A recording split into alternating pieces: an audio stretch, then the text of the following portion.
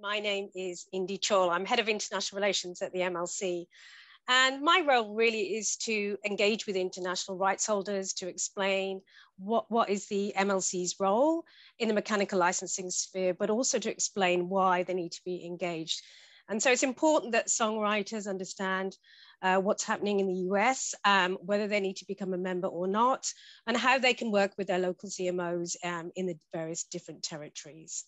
So nice to be here. And thanks again, Andrew, for inviting us. Hi, everyone. It's really nice to be here. My name is Rebecca Webster. I'm the Director of Industry Relations and Communications at CMRRA. That's Canadian Musical Reproduction Rights Agency. Our headquarters are in Toronto, and I'll be giving you a bit of the groundworks about CMRRA just after this with a little presentation. But I'm really happy to be here because we are partnered with the MLC. I just wanted to mention just off the top, because we've mentioned a lot of acronyms, if there's anything that you don't understand as we're talking, please shout it out in the chat and we'll try and clarify. But the MLC stands for Mechanical Licensing Collective. And we've also mentioned CMO, which is the Collective Management Organization. So please make this a useful learning experience for you as well. It's great to be here. Thanks, Rebecca. I appreciate that. We are all about acronyms in this business sometimes. Day, tell us about what you do. Sure. Thank you for having me. My name is Dave Ogan. I'm the head of third-party partnerships at the MLC. Primarily, my role is to work with external organizations and companies and individuals to create strategic partnerships to reach and engage songwriters as well as publishers, as well as companies that empower and support songwriters and publishers like music rights technology companies, for example. So it's pretty broad, but the idea is that we're going to leverage these relationships to reach and educate the community about the MLC and to get them onboarded. Yeah, so what I'm going to do is I'm going to share a little presentation, and then, if there are questions after, please feel free to write some in the chat, and then we'll move on to what our relationship is with the MLC. So let me just move things around here. This is me, who I am. There you go. So I'm the Director of Industry Relations and Communications at CMRRA. It's a very, very long acronym, the Canadian Musical Reproduction Rights Agency. We were established in 1975 and we're headquartered in Toronto. CMRRA represents music copyright owners who are doing business in Canada. And as the market leading musical reproduction rights agency, we know that data is the key to flowing money back to our clients, and we focus on detailed share-by-share matching of musical works. We have a match rate of approximately 90%. Now, when I say musical works, I mean songs. That's just the legal term that has come up a lot. But these days you can kind of use those terms a little bit interchangeably. Just to establish who we work with all three of the major music publishers. That's Sony Music Publishing, Universal Music Canada, and Warner Chappell. We also work with most independent music publishers and self-published songwriters. And we also work with managers. I know there are a lot of you out there who are watching us today who are managers and publishing administrators as well. And so those are people who empower self-published songwriters and help them administer their catalogs. Now, in our system, if you're a songwriter who carries out the business of music publishing on your own, we consider you a self-published songwriter. So you actually wear two hats, songwriter hat and the publishing hat. And if you're a manager who represents a songwriter who carries out the business of music publishing on their own, CMRRA simply needs directions from the songwriter for you to become part of the administration team of their catalog. And we do this all the time, and it's really easy. So we're very happy to be working with managers day in and day out. One of the things that really sets us apart in Canada is that we can retroactively collect royalties from the online music services. And in Canada, as you can see from this graph, we launched those services launched in 2004. So if you were to join CMRRA today, we can actually retroactively collect from those online music services and also do the future collection, the go forward collection as well.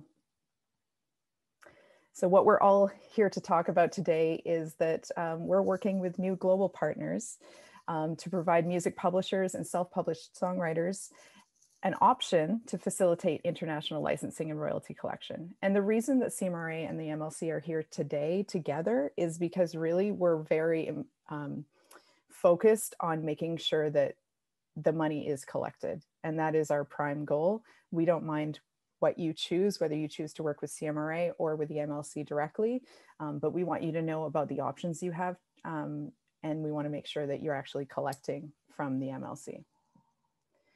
I mentioned our two partners because this launch of our international collections actually happened just recently in March, and we have two partners. So Impel is our partner outside of North America.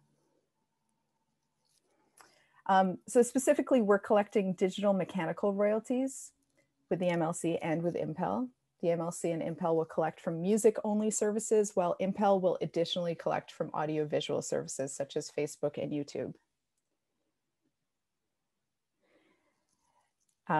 Indy and Day are going to talk about this, but the MLC was recently created. It was mandated by the US Congress by the Music Modernization Act, and it launched on January 1st, 2021.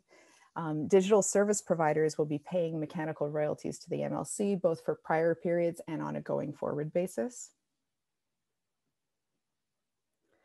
And this is really addressing our relationship. We're a collective management organization member of the MLC.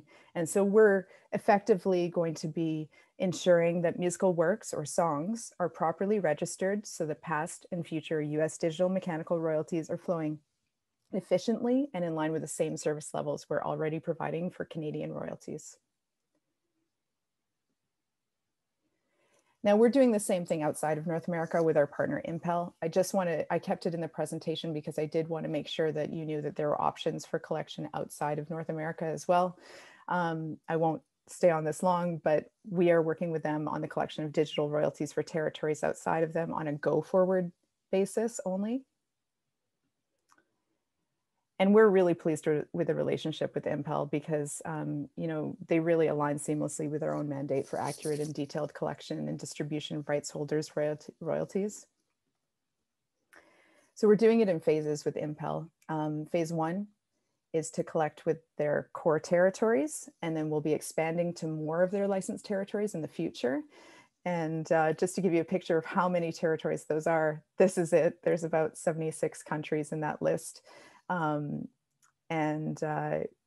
know, those are listed on our website as well. So the way it works is upon receipt of distributions from the MLC and from Impel, payments will be included in the regular flow of our quarterly cycles. So we distribute 4 times a year, March, June, September, and December. It's regular, it's transparent, and it's reliable. And that's how we're going to be dealing with getting the money out. So really, we've launched these services so that you can streamline your workflow and centralize your digital royalty collections. And we really want you to let us register the data properly and efficiently. We know that sometimes it's a bit too much for you to do it on your own, either on behalf of your songwriters that you represent or as your own manager or artist entrepreneur self. Sometimes it's really hard to do it all. I wanted to mention too that in 2019, CMRRA launched the Unclaimed Works portal, and it allows music publishers and self-published songwriters to search the active repertoire of online music services in Canada and match recordings to songs. So this is really the ultimate in transparency. Clients and non-clients alike can actually access this portal. There's a verification process, but it's something to check out. And I know that Taylor will be posting a link in our chat here just for you to take a look at it. We created this service to empower rights holders, particularly smaller publishers, self-published songwriters, the managers who represent them, by giving unprecedented access to information to aid in identifying and claiming royalties. Now, the only reason I'm mentioning this is because the MLC's conversation today is about you know, getting more money back to rights holders. And this is another tool that we have on the CMRRA side for Canada that does the same thing.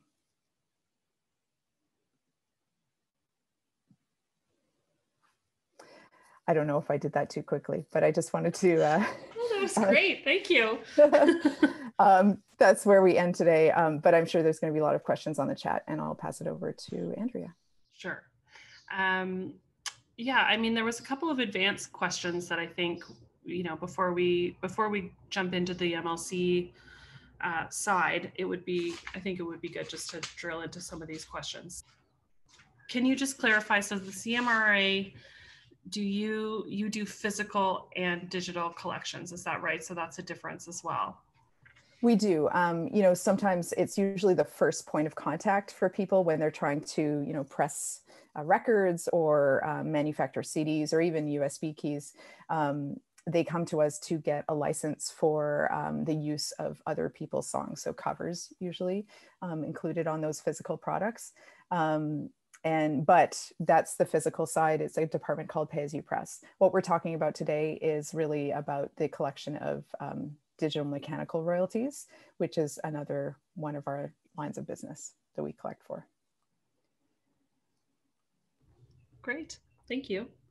Okay, well, let's move on then, I guess, we'll move on to the MLC side and start connecting those dots. Thanks, Rebecca, and we'll do more questions after. Great, thank you. I'll just start sharing my screen, so just bear with me one moment.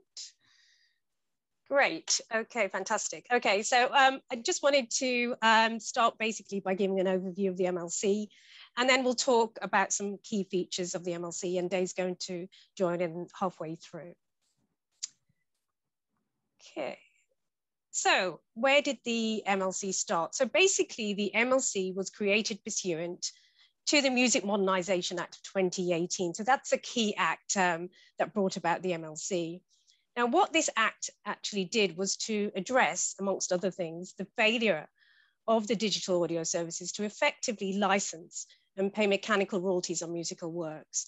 So what US Congress did, it created almost a CMO, basically, with the goal of making it easier for songwriters to receive the mechanical royalties owed for use of their songs by interactive streaming services and download services from the likes of Amazon, Spotify, Amazon Music, and so on. So why it came about? Well, before the Music Modernisation Act, the digital services were effectively operating under a song-by-song licensing system, and what they had to do really was to contact all the copyright owners or send notices of intent to them to get licenses for mechanical licenses for musical works. Now, that would be fine if they knew who the copyright owners were of those musical works. The issue was there was no access to, say, a global database where they could research that information. And often they had the sound recording information from the labels, but not necessarily the musical works information. And also that whole process was quite inefficient. If you think about how many songs are on a platform, that's a lot of licenses they needed to get. And also you have to think about nowadays, the amount of songwriters that could be on a work as well. It's not just generally, you know, the one or two songwriters probably that we're all used to from a while back. So there was a lot of licenses that they needed to acquire. And this obviously meant a lot of inefficiency in the whole process. And what we found was that there was a lot of unmatched data. So there was sat on data that they weren't able to match. So a lot of usage data. They were then held on to those monies because they didn't know who to pay. So which songwriters to pay. And also it meant that often they faced lawsuits because they didn't actually have the appropriate licenses in place. So there was a lot of pressure to actually sort out this inefficiency and this mess. So supported by a coalition of songwriters, publishers and trade associations, the Music Modernisation Act actually created the MLC, or a CMO that would effectively create a sort of offer a blanket license to the digital services for mechanical rights. So from the MMA, so under the Music Modernisation Act, songwriters' mechanical rights are subject to a compulsory blanket license. And this means that digital music services can now pay mechanical royalties for the interactive streaming and downloads without having to secure individual licenses, so to contact all the copyright owners, provided they comply with statutory and regulatory requirements. And that includes paying the royalties and submitting usage reports to the MLC for the blanket. So basically the MLC was created to address inefficiency and to ensure that rights holders would get paid for their usages accurately and on time. And also the Music Modernisation Act, it actually stated that the digital services should fund the MLC, and also that the MLC should create a public database. So that's one of the key purposes of the MLC. It is to administer that blanket license to the digital services that covers the use of every song they make available on their streaming and download platforms. So the digital services have to submit now a notice of license as of January the 1st this year, a notice of license to the MLC, and they also must send their usage reports to the MLC. The MLC will then match the sound recordings to the musical works in its database, process the royalties owed, and then the MLC will pay its members for the blanket license royalties. And it's important to note that the MLC is the exclusive administrator of the new blanket license in the US. So no other organization in the US can administer this blanket license. And thus it's the only organization that can collect and distribute those royalties pursuant to the blanket. Now, importantly, from an international perspective, the blanket license will cover any musical work, regardless of where the copyright owner is based, if that usage took place in the US. So that's why we've been engaging internationally with CMOs, with publishers, with songwriters, to make sure that they understand that actually the MLC is relevant to them. So what does this blanket license actually cover? So it actually covers digital audio mechanical rights only. So in the US, that would include interactive streams, limited downloads, permanent downloads, but it doesn't include video streams or downloads. So the audio visual usage. So for example, a YouTube video, that would not be included. It doesn't include public performance. It doesn't include mechanicals, which I know CMRRA obviously do license, or interactive streams for satellite or internet radio. So in terms of where the MLC actually sits in the US landscape, it's almost like it sits alongside existing organizations. So in the US, the digital services actually allow consumers to engage with music in different ways. So these different ways involve different rights and different flows of royalties from the digital services to the creators. And these flows are different for musical works and they're different for recordings. So the MLC is actually part of that royalty flow that's generated by the reproduction and the distribution of musical works. And the PROs on the left, so your ASCAPs, BMI, CSAC, they're part of the flow that's generated by the public performance of musical works. So on the right side, the sound recording side, you have record distributors and aggregators, and they're part of the flow that are also generated by the reproduction and distribution of the sound recordings. And then you have on the right as well, Sound Exchange, which is part of the flow generated by the digital public performance of the sound recordings. So you can see here that the MLC fits on the reproduction distribution side. We also have to note that the blanket license isn't mandatory. So there are options for digital services to acquire voluntary licenses directly with the rights holders. So that information on the right-hand side is just referring to those voluntary licenses. They still have to submit the usage data to us though, so that's something to note. So in terms of who needs to become a member, well, it's basically anybody who's entitled to collect digital audio mechanical royalties from licensees in the US.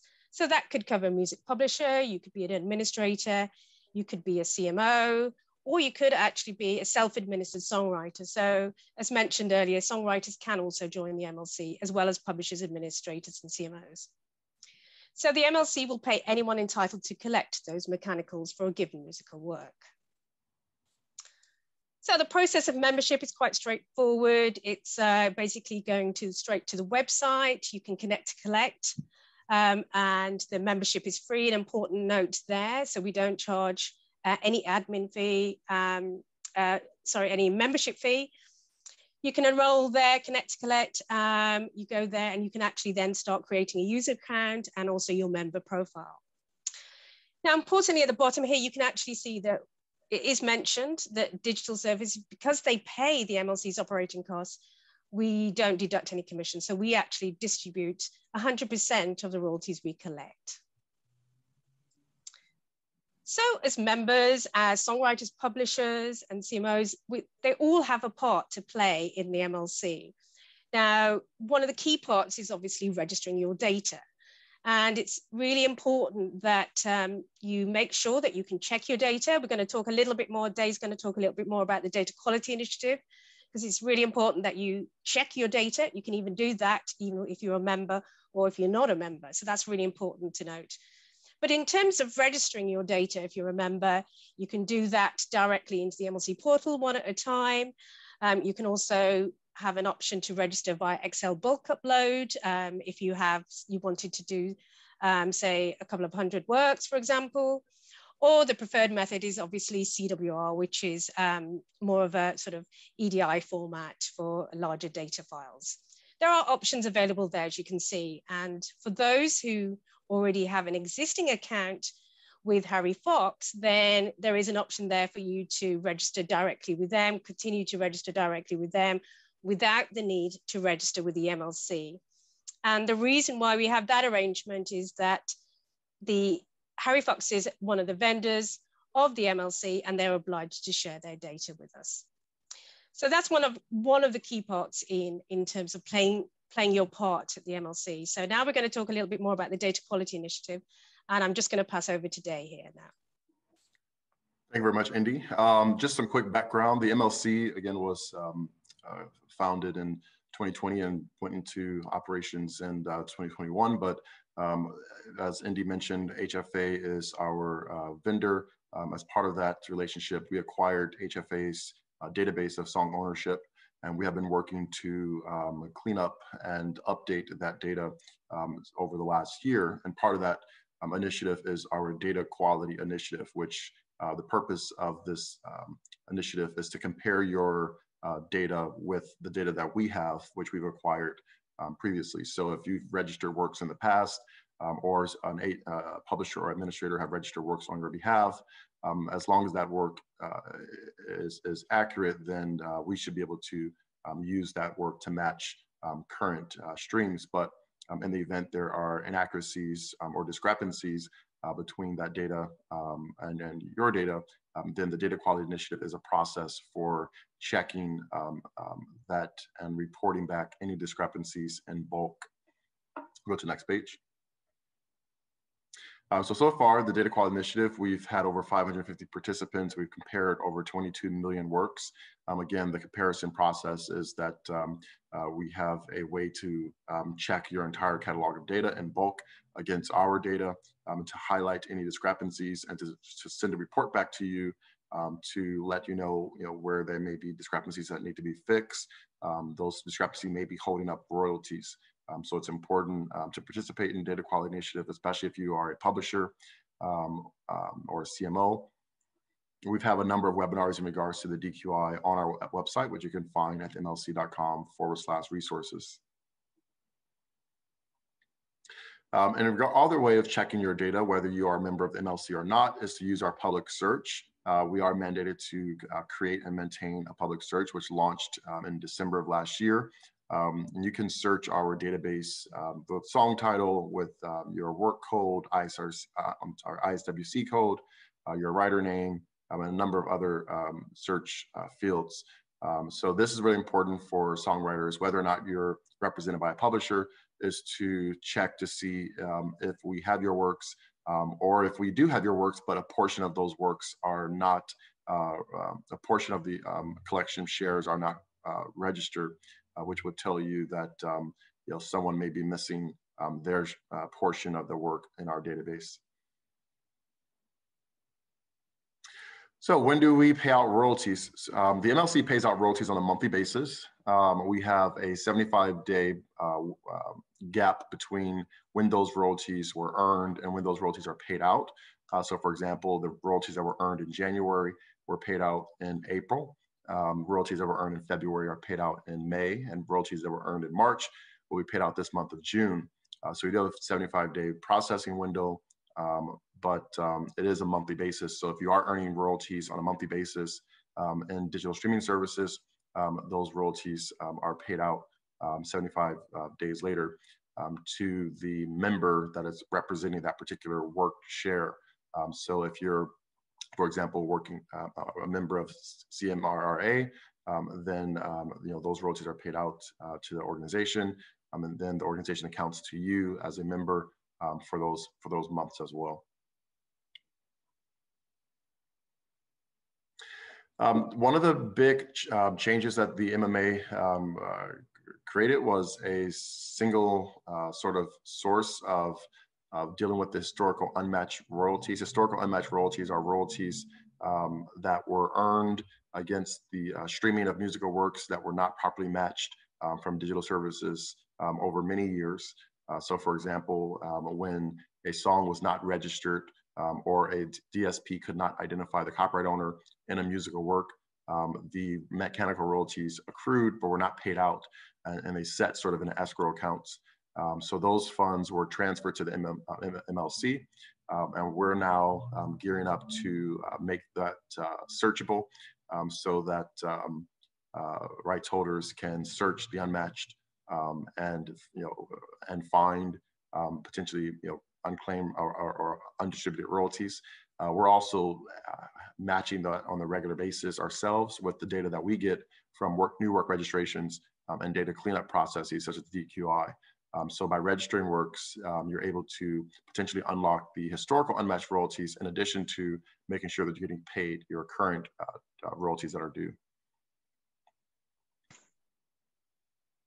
Okay, that's all we have today. So there is more information. You can visit www.themlc.com. And also we do have a good support team as well with any questions. So great, thank you, Day. I will end my presentation.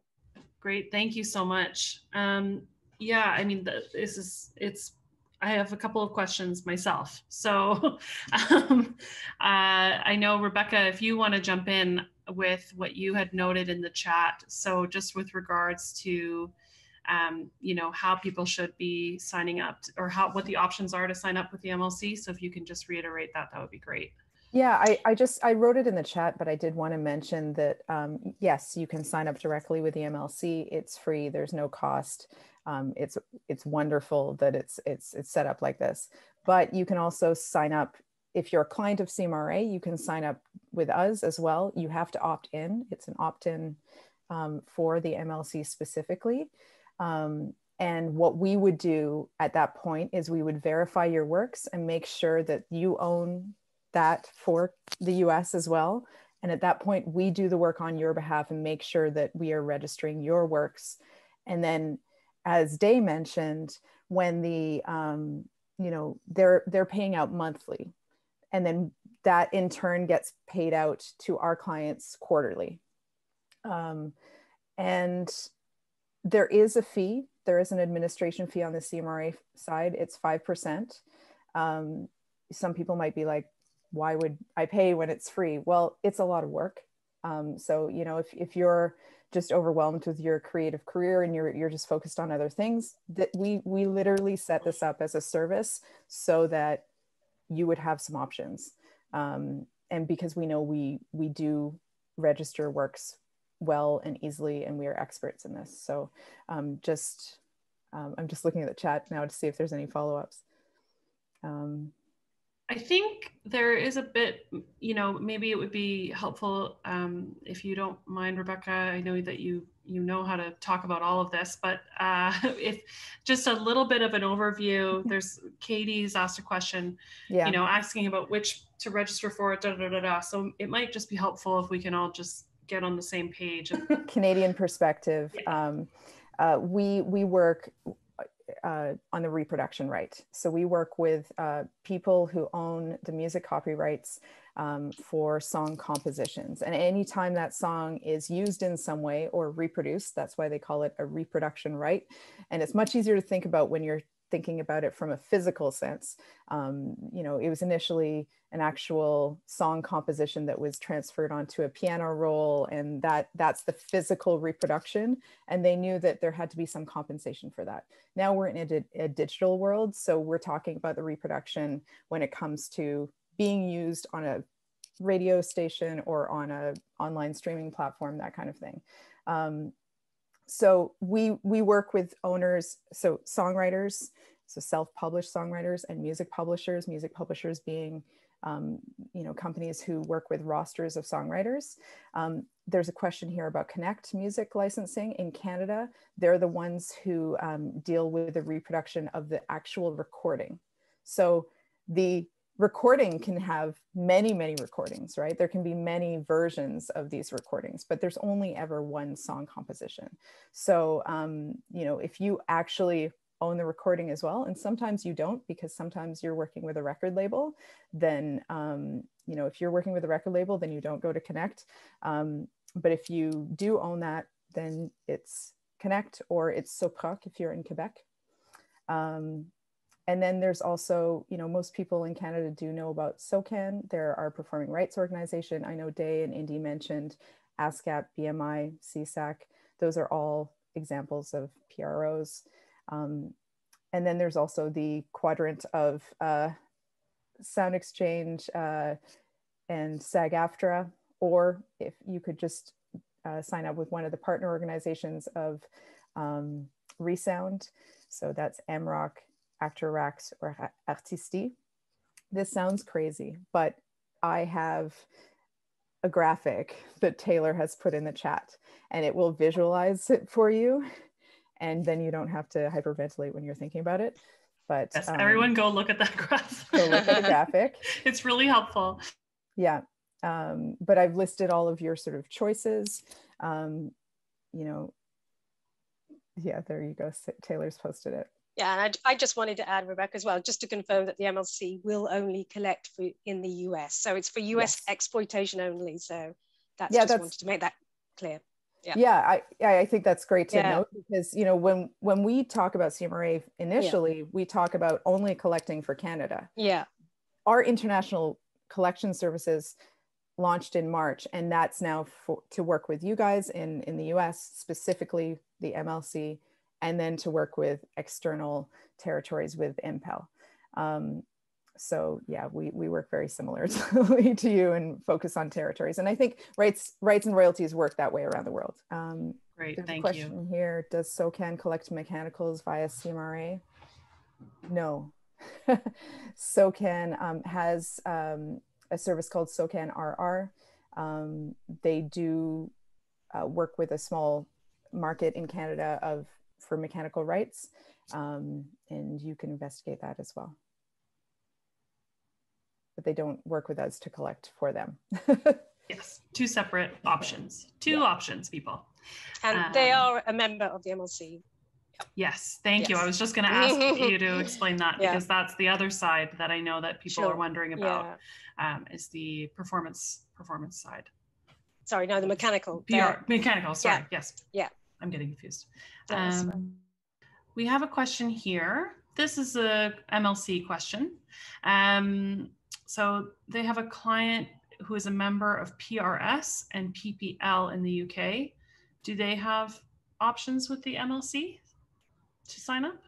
If it's PRS, that's the performing rights side of things, and PPL is a recording side of things. So actually, if they have a relationship or an agreement with MCPS, so PRS is the Performing Rights Society in the UK. There's also the Mechanical Rights Society in the UK called MCPS. If they've mandated the MCPS, or they're a member of MCPS, and MCPS they've given MCPS the mandate to collect outside of the UK, and obviously the US, then yes, that the MCPS would collect on their behalf. So the songwriter doesn't need to then become a member. If they're not a member of MCPS, Mechanical Rights Organization, then they can, as a songwriter, become a member of the MLC directly if they wish to. Got it. A lot of opting in. Yes. I have a very sort of basic beginner question. I just want to make sure that I have personally, and maybe other people, this question may help them also, but the distinction of interactive streaming. Can you clarify what's meant by interactive streaming? Is that just like any stream on Spotify? I'll jump in on there. Thank you. Sure. So there's two types of streaming. There's interactive streaming and non-interactive streaming. So interactive streaming is basically your ability to choose the track that you want to listen to, such as a Spotify. A non-interactive stream is more of a laid-back radio style experience where you might be able to choose a station or a station theme, but you don't actually select the tracks that you're going to listen to in any given sequence. So think of a Pandora radio, for example. So interactive is your ability to pause, skip, go backwards, replay, basically interact with the track. And non-interactive means you might be able to skip a track or two, but you can't rewind or pause it or select the actual track you're listening to. So we're only dealing with interactive streaming. We're not dealing with non-interactive streaming. We're also dealing with digital downloads, but we're not dealing with physical goods. Perfect, thank you. Day, could you explain a little bit more about the Harry Fox Agency and who they are? Like, I don't know, Rebecca, is that a thing in Canada? Like, is this, I don't know if that's well, the Harry Fox for us. Agency, the Harry Fox Agency is a company that provides services to publishers and digital, well, any type of music user, whether it's an app, startup app, or a streaming service, or a social media app that wants to license music for the background of videos.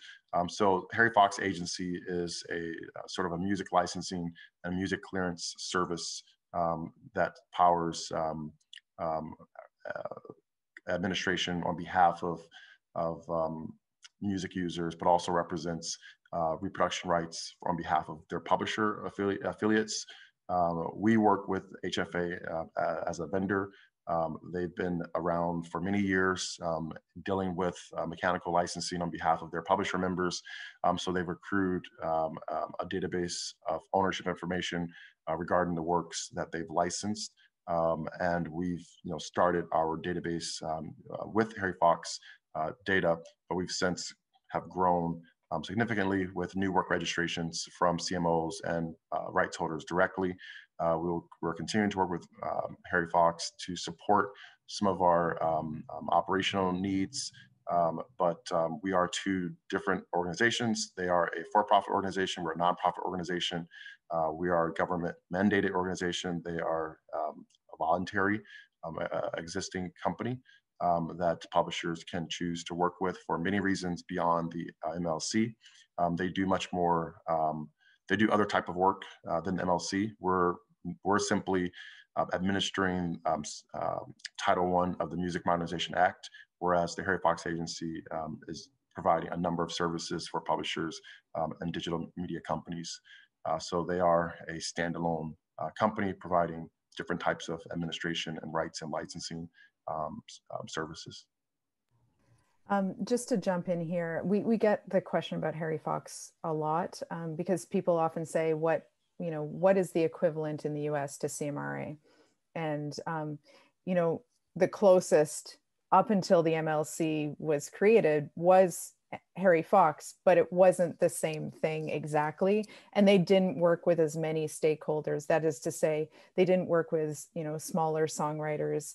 So smaller songwriters, maybe had to find other options in sub-publishing or using a company like Songtrust to try and make sure that they're collecting from the US. So, we would always say it's sort of Harry Fox, but it's not quite, just to give that perspective of, equivalence between countries. Yeah, that's great. Well, I would just add that, in the United States, we have not had, and we still do not have a full-scale CMO in regards to mechanical rights, reproduction rights. There is no equivalent to CMRRA in the United States.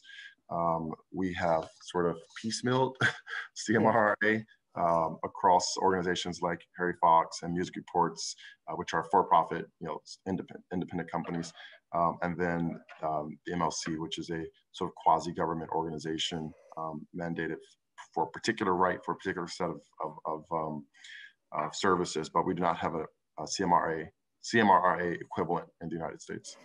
And the other thing is, legally, the rights in Canada and the US are quite different in some cases. In Canada, we can collect for broadcast radio, for example. And so there are some gaps in the US, and that's why it's a bit piecemeal, but it's getting better with the, MMA creating the MLC. So, I think there's going to be more reliable royalty collection from now on. And hopefully, if the lobbyists win in the US, broadcast mechanicals might be next in the US. So we're lucky in Canada, I think. Definitely. Lots of busy advocates pushing for reforms here with regards to this stuff.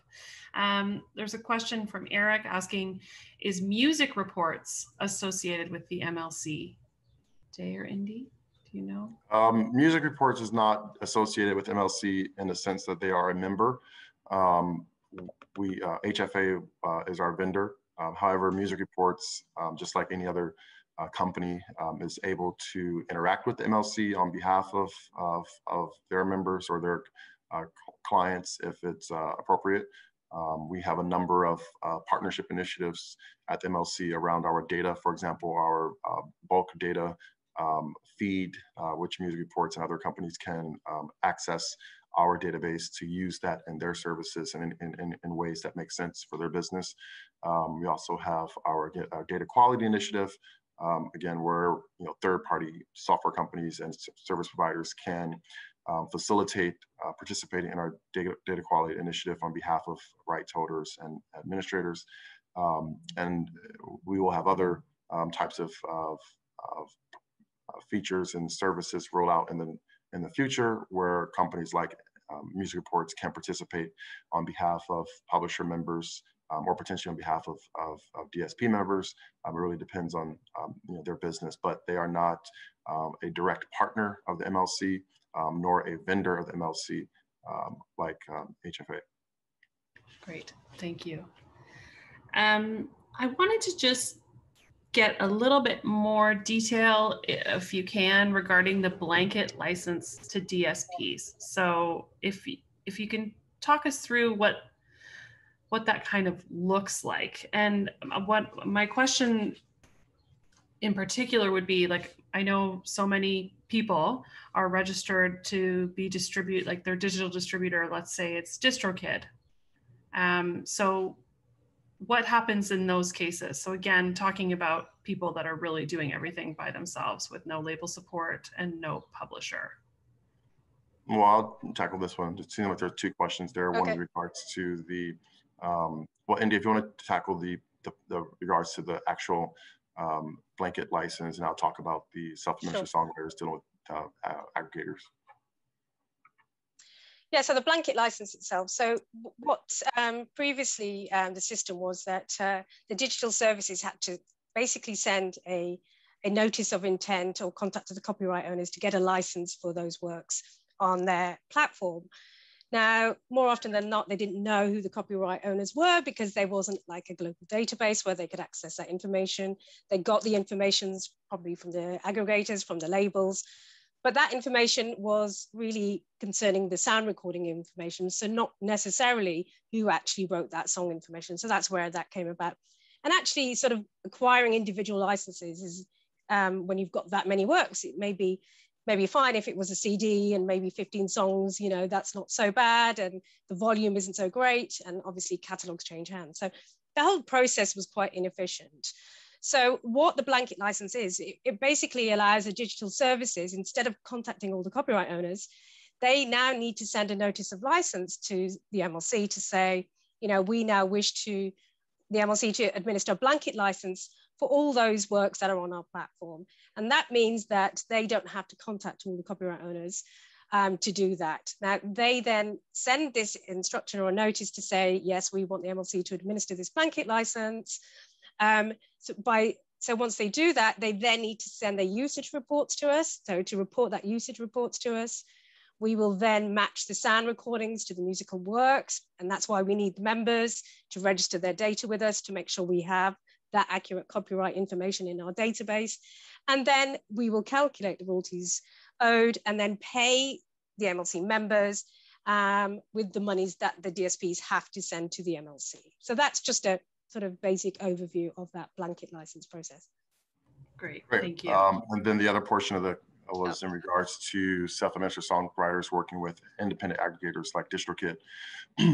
Well, if you're a singer-songwriter who owns your own masters, own your publishing, and you're distributing your music to DSPs via aggregators such as DistroKid, you are you're putting your music in the sort of the licensing sphere where it's going to earn royalties of different kinds, and then those royalties are going to trickle down through the different sort of pipelines of services. So for the mechanical side, which is for the reproduction of your digital audio files, those royalties will flow through the MLC for DSPs that are operating under our blanket license. For the performance royalty share, that will flow through a PRO, Performing Rights Organization, or CMO that has performing rights. And then for the master side royalties, that comes back through your distributor. So that flow through DistroKid. So there's 3 different income streams that are being earned on those releases every time that they are streamed in a digital service provider such as Spotify or Apple Music. So it's important to have a relationship with the organizations, either directly or through an administrator or through your CMO, who's responsible for collecting those 3 different income, well, 2 of those income streams, which are performing rights and reproduction rights. The master side income flows through DistroKid. So if you're using DistroKid, for example, that's where your master side income will flow through, but your publishing side income, which are performing rights, performing royalties and mechanical royalties, will not flow through the aggregator DistroKid. It will flow instead through the organizations, again, MLC in the United States. Same thing in Canada, flows through the CMRRA. But if you are using a service such as CD Baby Pro, which offers a publishing administration service, then if you sign up for the publishing administration service, then that publishing administrator will be collecting those royalties. And there's also services, software companies that enable you as a self-administered songwriter to organize your data and register your works as well. So there's another option to do that. And we have some partnerships with some of those companies such as Tune Registry, and that enables you to register your works and manage your copyrights. So there's a lot of options to choose from. It's really about knowing what you prefer to do based on your business. I saw a comment earlier in the chat that someone said they would rather sign up with CMRRA as opposed to going to 150 locations to register your works, and it can become a process. So it really depends on what your business needs are. If you find that doing it yourself makes sense, or if partnering or becoming a member of an organization that handles all the stuff for you so you can just focus on your music, it really depends on your individual needs. That's great. Thank you so much. Rebecca, I'm going to throw this question to you. I know this last one here is asking from the perspective of a self-published Canadian songwriter, whose songs play in both Canada and the US. So can we get the pros and cons of joining MLC versus CMRRA? But I think the answer is you can do both. Well, you want to do one or the other, first of all. And I think, so I'm just going to give an example. We had a client of ours who, they're medium-sized music publishers, so they represent a bunch of songwriters, and they went into the back end of the MLC and they looked at some data there and they thought, we need to clean up a lot of these songs. None of the administration is correct or accurate right now. So we don't have enough staff to deal with this. And I think we're going to, let CMRRA handle that administration. That would be, something to consider when you're trying to make a decision on, it's time or money, right? Yes, we have an administration of 5%. It's our lowest administration fee of all of our business lines, but we'll be doing the verification of the songs and making sure everything is registered. Note that when you get a statement from us, we do share by share accounting. So you will know what service it was played on, and for the percentage that you own of that song, and you'll get that accounting both retroactively once these unidentified amounts start flowing through, which will be later on in the year, and for the go forward stuff. So I think it's that it could be a pro or a con for you, really, but it applies for songwriters as well as music publishers. I think how much time do you have? What do you want to spend your time on? But the worst thing you can do is not sign up anywhere. Agreed. Well, that takes us almost to 2 p.m. I think that we've addressed most of the questions. If there's any last questions, people feel free to throw them in. Give it a sec. And as always, we'll be sending out some resources from today with a link to this recording if you feel that you need to rewatch any part of it. As Taylor, thank you so much, Taylor, for monitoring the chat and sharing all those awesome resources in there. I have one final question from Eric. Can independent U.S. composers join CMRRA and foreign composers? We work with anyone whose songs are streamed, played, or downloaded in Canada for the territory of Canada. So if you own part of a song, all of a song, and it's being played here, then yes. That's actually, I actually want to mention something like that. That's a really good point. I want to also drill in and say that the MLC, we do not collect mechanical royalties outside of the United States, nor do we pay mechanical royalties for usage outside the United States. So if you are in this webinar and you happen to be a US songwriter, as I mentioned before, the United States does not have an equivalent of the CMRRA, meaning we do not have a quasi-government or government organization collecting mechanical royalties outside the United States.